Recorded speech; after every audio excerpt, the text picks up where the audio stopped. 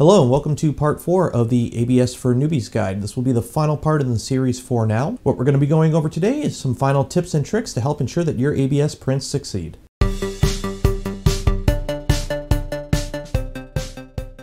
So we're going to start off by touching back on enclosures, and we're going to go over two things here. This is called the heat soak and the cool down. Now, for those that are familiar with Vorons and have been in the Voron Discord for a while, you've probably heard the term heat soak used quite often before in regards to the procedure before starting a print. Now, the heat soak helps with three things. One, it allows the air temperature within the enclosure to rise to a stable equal point. This helps with long-term print success. Two, this allows the printer to reach a stable equilibrium in terms of temperature. Metals expand at higher temperatures, and depending on how your printer is built, how it's enclosed, and the temperatures you're running at, you may find things grow a little bit, flex a little bit at higher temperatures. So consistently printing after a certain amount of time to allow everything to kind of reach a balanced state can help with more consistent print quality, especially with the first layer.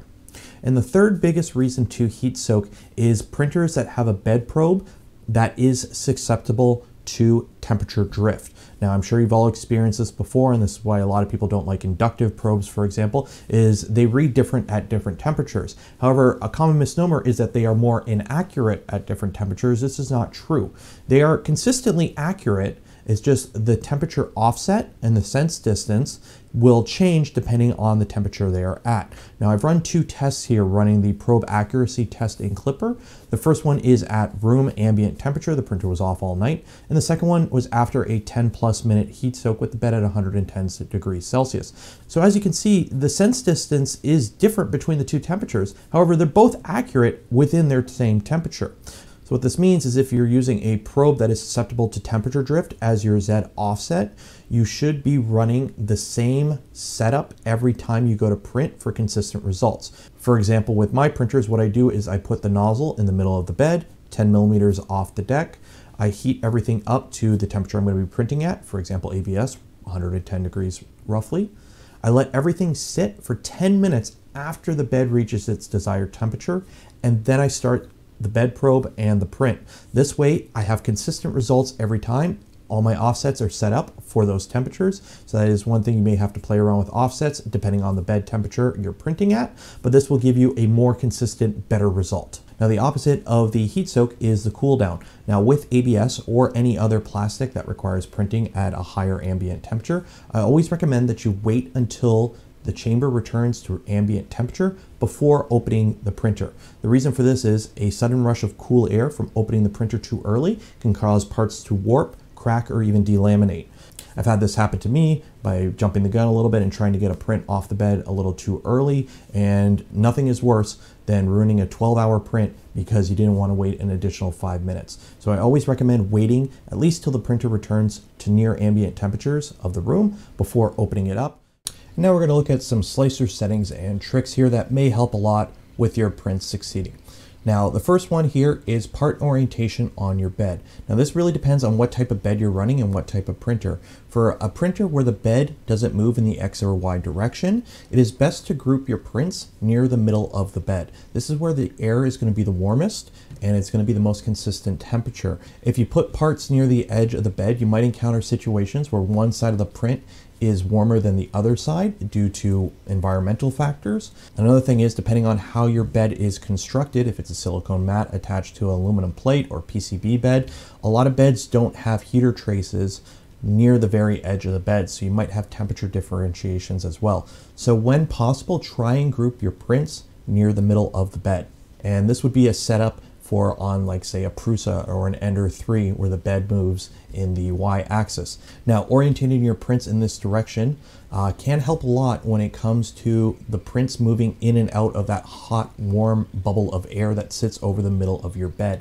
By minimizing bed movement, you give your prints the best chance to succeed by keeping them in the hot air as long as possible. Now, if you're only going to print one object or a small object, there are a few things you have to keep in mind as well.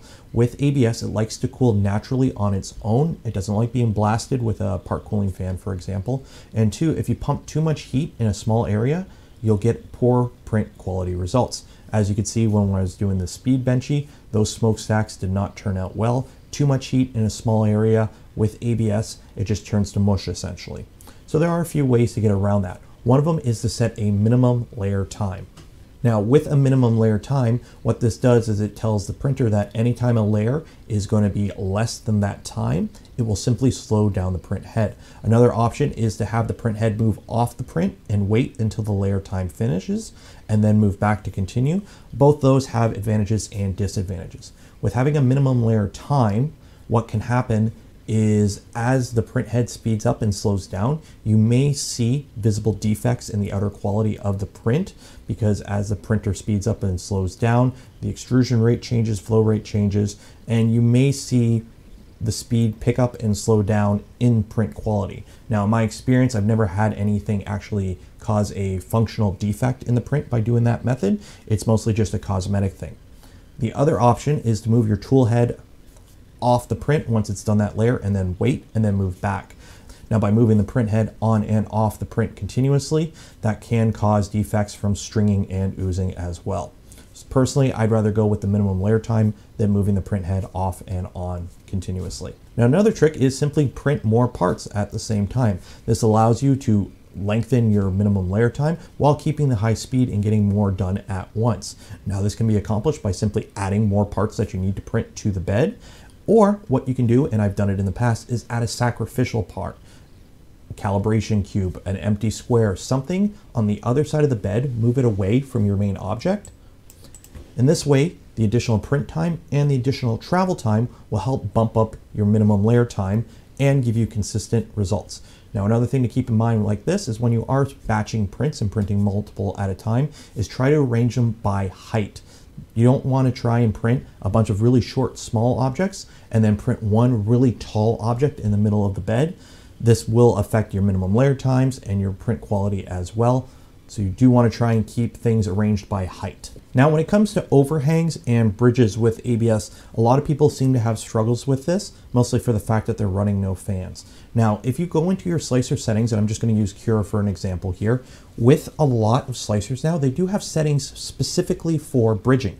So for example here, Cura does have bridging settings that you can play with, and they are quite elaborate. Now, a lot of bridge settings where they help is either speeding up or slowing down the print, adding an additional support layer to a bridge, or ramping up or slowing down fans for overhangs or bridges. So what I recommend is take a profile that you know works. For example, the Voron V2 profile in Cura for bridging is actually quite well. So what I would recommend is simply steal the settings from there and use that as a baseline and then tweak to your printer's need. Now with bridging and overhangs, fans are going to help in this case. There's really no getting around that. Now you can run fans with ABS, and I run a low part fan when I print ABS, especially with overhangs and bridges. However, you do need higher ambient temperatures, 45 degrees plus, the hotter the better, and you are still running a pretty low fan. I run my fans usually 5 to 15% at most for part cooling with ABS, just to get a little bit cleaner overhangs and bridges. So don't be afraid to dive into your slicer settings for overhangs and bridges. And another thing that greatly impacts overhangs is make sure you're printing your walls inner to outer and print infill first, okay? By printing infill first, this allows your walls something to stick to, and by printing the walls inner to outer, it allows the outer walls something to stick to.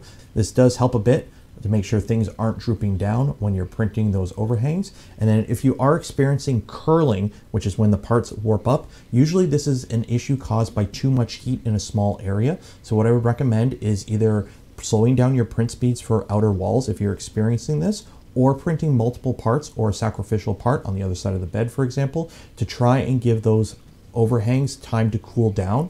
Basically, you don't want to dump too much heat into that overhang too quickly. This will cause it to curl up. You want it to naturally cool nice and slowly before putting the next layer on. And one last little trick here is something I like to call a brim puck. Now, other people call them Mickey Mouse ears for a reason you'll see very soon here. Now, say you're printing an object that you find doesn't really require a brim. However, you have one area that's constantly warping up and you don't want to enable full brims for the part. What you can simply add is what I like to call a brim puck. And what they are is simply a disc. You can easily make these in Windows 3D Builder or any basic CAD software. I make mine about 20 millimeters circular, one layer tall. And what you can do is add these to your print so that the first layer has some additional adhesion in areas where you think it may warp or where you've experienced warping in the past. Now these do come in handy when you're trying to keep your print time down. Sometimes a full brim is nowhere near needed, but there is one small area that you may have a little bit of warping.